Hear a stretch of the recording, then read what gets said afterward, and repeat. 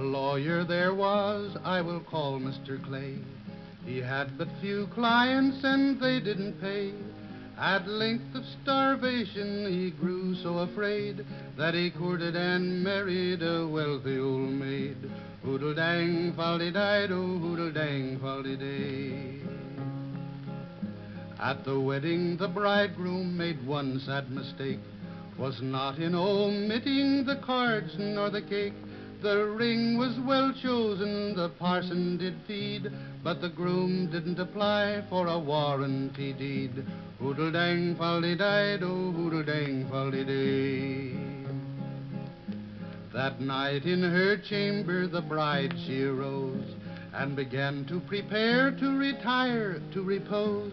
Her husband sat by her admiring her charms, which gave him such pleasure to clasp in his arms.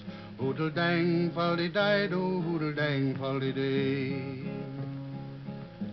Her husband he sat in amazement and grief, a curious performance of hers with her teeth.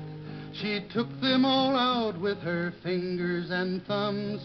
Said she, I'm accustomed to sleep in me gums.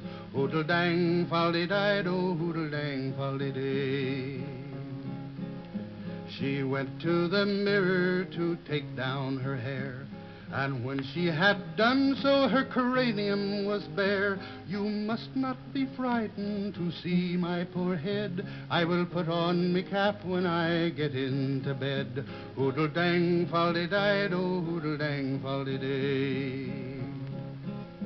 The groom had been sitting in stupid amaze to see such strange doings before his own gaze.